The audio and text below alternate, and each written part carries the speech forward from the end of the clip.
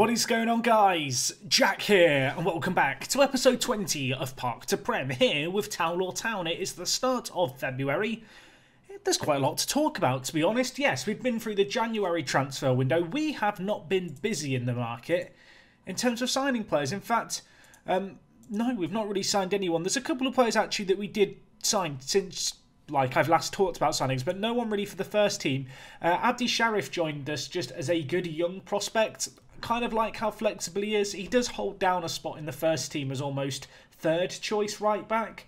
But yeah, he's kind of the backup of all backups. But at 21, you know, fairly inexpensive, just rounds off the team quite nicely. The other player we've actually signed is Motley, who is a former player for Salford. He's played a few times in League Two way back when, at the start of his career, had a rather unsuccessful loan spell and then was released. So he's only 19, an international with some okay ability. He's not really challenging for the first team, but just, you know, adding a few more young prospects that could develop into something, but I'm not really expecting them to develop into anything. On the outs, though, we have lost some big players. Let's talk about them. The first is Jarosz. He has left us to join a team whose name I'm not going to try and say. They play in the Czech Republic. He's their star player.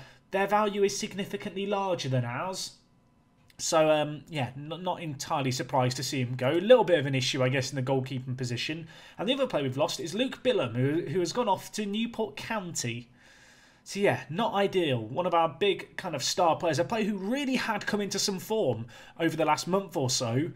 And very recently, we've lost him. So, it's been a while since we've had some players poached, but there you go. Satona, who we talked about last episode but wasn't fit. He has been fit. He has started to make one or two appearances for us, but given the fact he's coming back from a broken ankle, I feel like it's going to take him a little bit of time to get up to speed. So anyway, we have recently finished some coaching courses, which is great stuff. I think we'll start by having a quick look at the profile. You can see here the attributes. Now got our National B licence. Obviously, our past playing experience is not going to change, but always nice to, I guess, continue to notch up some managerial accolades when it comes to coaching badges. You can see 138 games played, and we've now won 100 matches in our career with a very, very good win percentage. So, yeah, slowly but surely making progress. 2.5 years into this save game, and we don't look quite as terrible as we did when we began things here at Town. In the beginning, it wasn't good. It's getting better, slowly but surely, but I'll level with you. I have looked at some other jobs. Yes, this is not, as you guys know, this is not strictly a one-club save. So there's two teams that I want to talk about. There's one team that I think people will be more interested in seeing me managing. There's one that is a little bit of a weird one. Let's talk with a little bit of a weird one to begin with. It's Leiston here. They are a team, I believe, in the Suffolk slash Norfolk region, somewhere between Ipswich and Norwich. They play in the same tier as us. They're currently 17th. Their media expectation was 8th. You might wonder, Jack, why would you want to go here?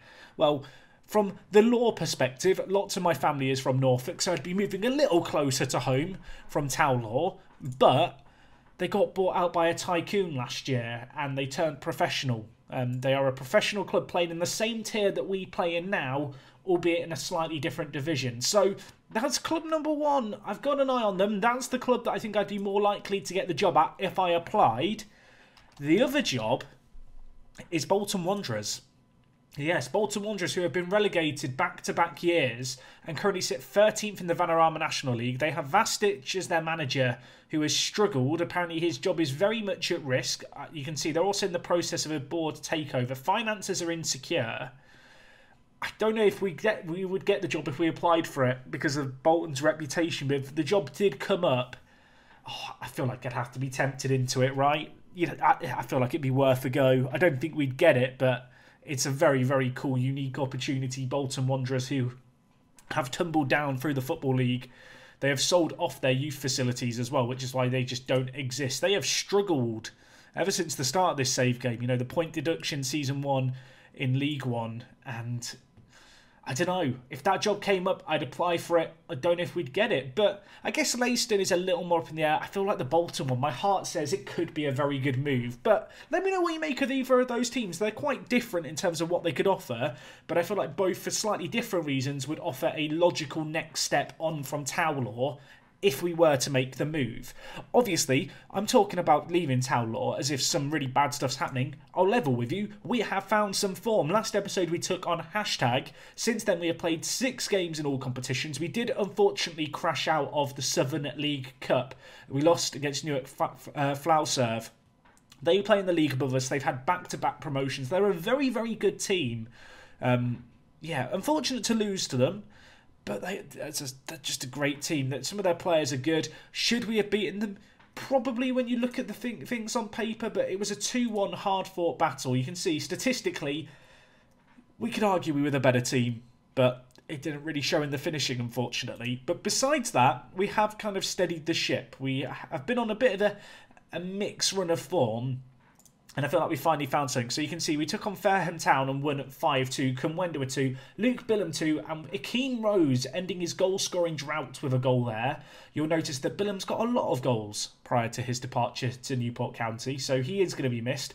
In the next game we took on Dereham, 2-0 win there, Max Voltman from the penalty spot, Leighton Stewart as well getting in on the action. We then had that disappointing cup game, and then in our last 3 league games, as we've refocused, 2 clean sheets, 2 wins, 1 draw. Slimbridge we beat 5-0. We ran at rampant. Bilham again with 2. Leighton Stewart with 2 as well. This guy slowly getting there. I say slowly getting there. He's always been there, hasn't he? Let's be honest. 31 goals in all competitions. If I do move clubs, he's one of those players who I would be desperate to try and make move with us. And of course, if we move to Leiston or Bolton, we would be able to approach any player from Townlaw on a free transfer, because, yeah, they're not on a contract. So that could be interesting, of course, assuming the player would want to join us. We then took on Frome Town. It finished 0-0. Bore draw. Kind of glad we didn't live-com that one. Of course, we played them earlier on in the year. I said they could be called From Town. Everyone in the comments was saying it's Frome Town, like Rome. It's not. The football club actually tweeted me to confirm it's Frome, like broom. I don't know. I mean, it shouldn't be read like that by the laws of English, but I'm not going to question it. Frome Town, though, 0-0 draw. Given the context of this result, a good result, because the team we played today, Evesham, have struggled, but in isolation, a little disappointing. We did bounce back well, though. A 3-1 win against Sholing. Josh Harrison with a goal. James Norris with an absolutely superb goal in this game. I will show that to you now. The left-back banging it in. What a finish it was for the Ginger Ninja. However, in this game, he sprained his ankle ligaments, and he's out for a while. Well, I say a while, a few weeks, but definitely less than ideal. He's been in some really good form, the left-back. Has slowly but surely developed into one of our star players. And just on the whole, things have turned a corner. I feel like we've started to get some results together. It's kind of funny. Last episode, we talked about the tactical changes I had made. After I recorded last episode against hashtag, I went back to watch all the previous games' highlights to put in that episode. Obviously, as you guys know, I put the highlights of games in. And as I watched through the games, I started to realise, actually, our old tactic, our old 4-4-2 wasn't that bad. We were dominating games. We were just getting very unfortunate with long shots. So with that in mind, I went back to the tactics and I started working on a halfway house between what we had before and what we have now. And this is what we've ended up with. So the tactics have changed since last episode. The wing-backs, which were full-backs on support, and before that were wing-backs on support, are now actually wing-backs on attack. And they've been doing really, really well and synergising well with the inverted wingers playing on ahead. In the midfield, we've now changed one of the centre-mid roles to have the defend duty. So that offers a little bit of protection when the wing-backs are going forward.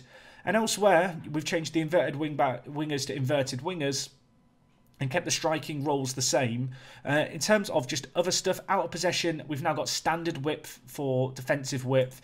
In transition, I've switched to counter press, which has worked really nicely. And in possession, we're being slightly more direct with our play, whereas previously we had been playing slightly shorter. But just a few little tweaks, a few minor adjustments, and I feel like we've got something that's working now here. Now, obviously, Bilham, losing him in the wide area is a bit of a concern, but we have got Satona, who now comes in, who's a very, very similar player. And actually, I was a little worried that City Best was just going to get dropped completely from the first team with all the players we had in the wide areas, but due to the departure of Bilham, he's on the bench for us. But this is the team that I've been settling with a lot. I feel like Harrison has a lot to offer out on the left and hasn't really done so far this year. Definitely got a point to prove. Satona, still very early days. You know, he's still lacking a lot of match sharpness, only 68%. He's been out for the best part of 5 months with a broken ankle, so I'm not going to criticise him too much. Going forward, we've been banging in a lot of goals, and well, recently at the back, there's been a few changes as well. We're forced into a double change in the full-back position due to McLaughlin being suspended and James Norris's injury. So Sheriff is going to make a live com debut at right-back. Choosing him ahead of Tom Nixon, just because Tom Nixon isn't very good going forward. One dribbling, free crossing, just lacks some of the technicals I need from my attacking wing-back. And on the left, we're going to go with Andre Brooks, who's been playing very, very well. And alongside them, an interesting player, Skerritt, has just found some form. He's been doing really, really well, the former Sheffield United Academy prospect. 19 years old, linking alongside Brooks, who's also formerly of Sheffield United. So they've got a little bit of an understanding going on. And they are all going to be playing alongside Mr. International.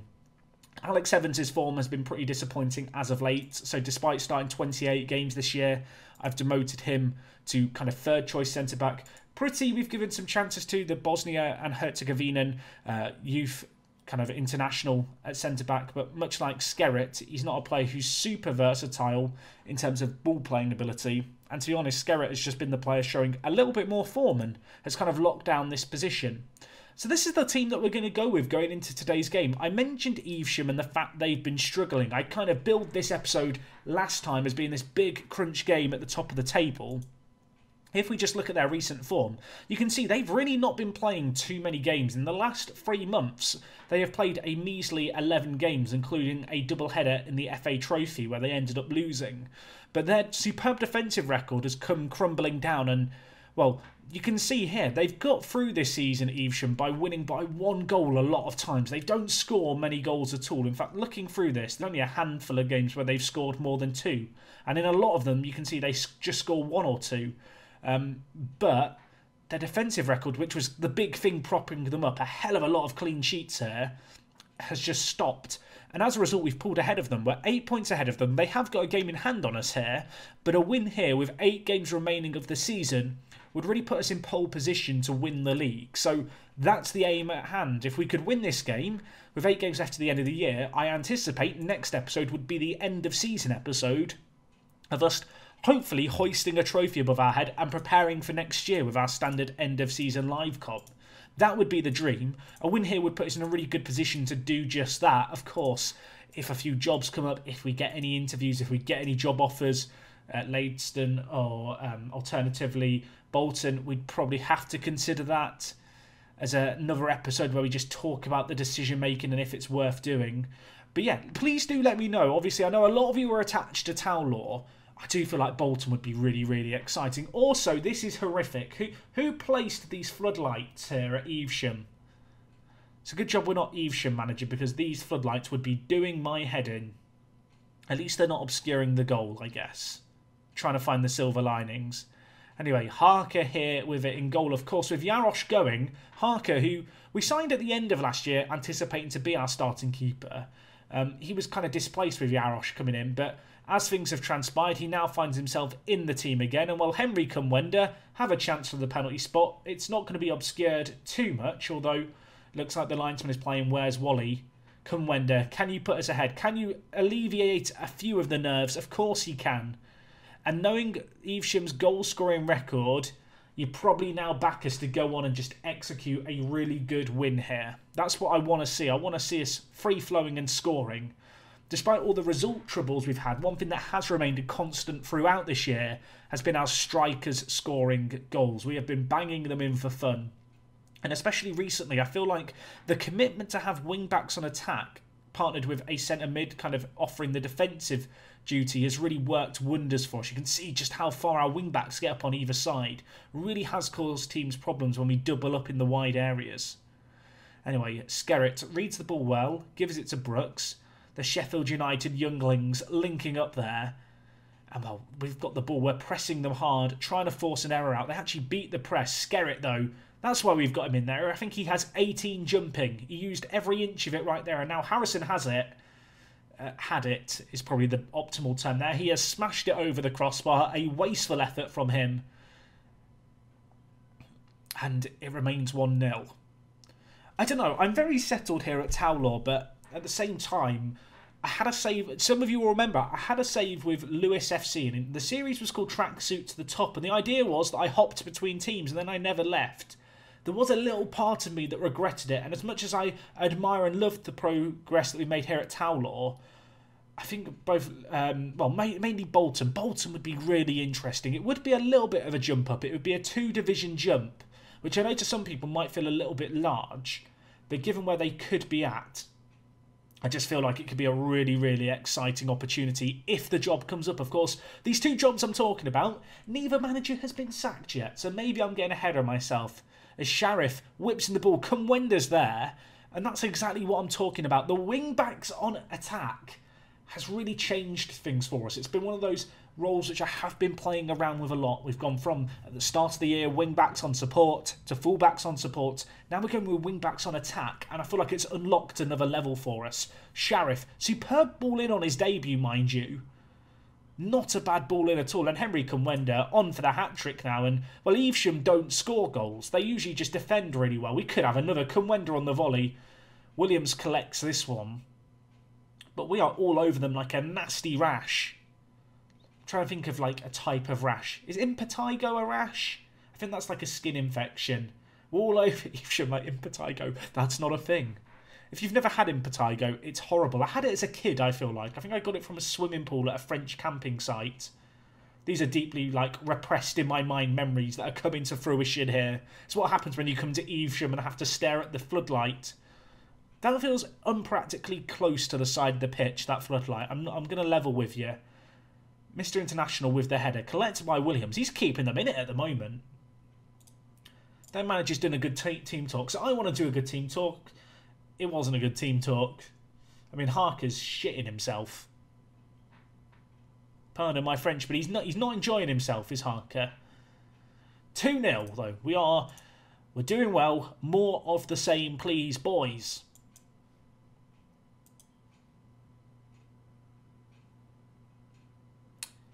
Right, I mean, Evesham don't score goals, so I'm feeling really good. Come on, to get your hat-trick. He should have got his hat-trick. He could still get his hat-trick. He's not got it yet. He had an existential crisis, which unfortunately meant that we didn't go anywhere, although we're on the attack again here. Harrison. It's Macaulay Power, who is back fit. I feel like him getting fit and us finding form is not, you know, unrelated. He really has been key for us, the centre mid. Obviously, last year we had, was it Haygarth? Last year, he was our like standout player. We lost him. We never really replaced him. And Macaulay Power, alongside Chanka Zimba, they've kind of emerged now as just our best centre mid pairing when they're both fit. We need to defend this here. That looked offside. It's not been given. What is happening? We're just lumping the ball forward now. I know we've changed things to be slightly more direct, boys, but come on, keep the ball on the deck. Cook here has an effort. Harker collects it. Was that the highlight? That can't have been the highlight, can it? I feel like there's more to come. And well, Stewart, can he show there's more to come? What a finish that is. That was an angry finish. There was a lot of aggression in that smashing finish into the top left corner. And you can kind of see why Evesham have fallen off the pace. After 20 games, they hadn't lost all year. They have really struggled in the last couple of months. And we're making their defence look fragile at best. Leighton Stewart smashing it into the top bins. We'll take that all day, every day. And on the hour, I can probably look to make a change or two if I want. Anyway, on the hour, Macaulay Power to have it. Dealing with it now. I mean, I want Cumwenda to get a hat-trick. Can we read this? Mr. International. Skerritt a little out of position. Please get back with your man, Skerritt. Get goal side. Sanga now with Bayliss. Zimba, though. Chanka Zimba. Take a bow. Stewart threaded through. Could he get his second? Of course he can get his second. We're on the new match engine. Strikers finish one-on-ones. 33 for the year. Chanka Zimba with the assist. You know what? Jobs are good and I don't want to watch the highlight. I don't need to watch it. Let's make some changes. Sonny Best. Get on the pitch. I'm also going to bring in... I wanted to bring in Voltman, but I can't really justify it when we're winning like we are. Satona's still struggling in terms of match shot, so I'm going to take him off. And Skerritt's also a little tired, bless him. He's been playing a lot regularly, and he hasn't got the best natural fitness. So we'll take him off and bring in Alex Evans for a triple change at 4-0 up, even if we were to get an injury I'd feel quite confident in our ability to see out the game at 4-0 up despite being a man down. 10 minutes left, Mr. International over the free kick, dinks it in for Akeem Rose, falls to Sonny Best. What can he do? He started the season so hot, Sonny Best. He's fallen off the pace. But he's got a chance on off the bench against a tiring Evesham side to show us what he's made of as Cook brings the ball forward and smashes it well wide of the mark. Did we really need to see that game? Apparently the fans are leaving the stadium already with 8 minutes left. I didn't notice any of them to begin with. But if they want to leave, I can't blame them. Harker makes an interesting stop there. I don't know what to say to that save.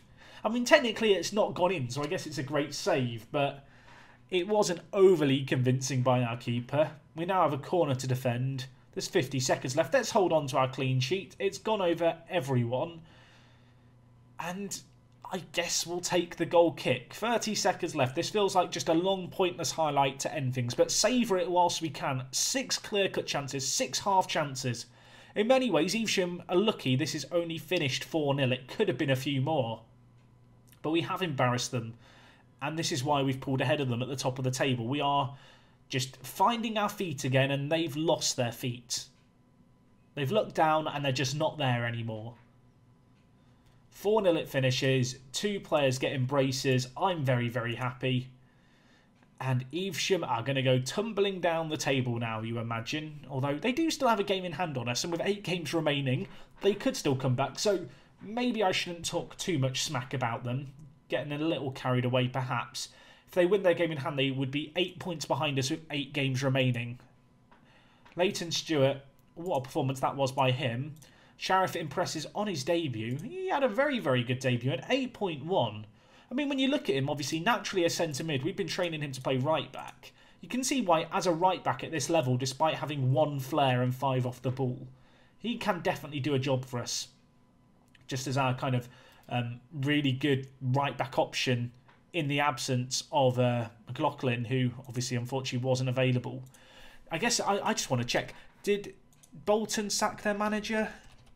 Did you sack him, Bolton? Did you lose? No, they beat Kettering. Disaster. What about Leidstone? They lost 3-0. I mean, Rob, mate, your job's got to be at risk. It's got to be at risk. Surely. 17th in the league. Could they get relegated? If they get relegated, suddenly they're a lot less appealing as a team to go and manage, although they look pretty safe. I don't know. Obviously, if we did move to this side, it would mean staying in the same tier for another year, but longer term it might help us. I did also notice, just, you know, as you do, #United, currently in the process of a board takeover.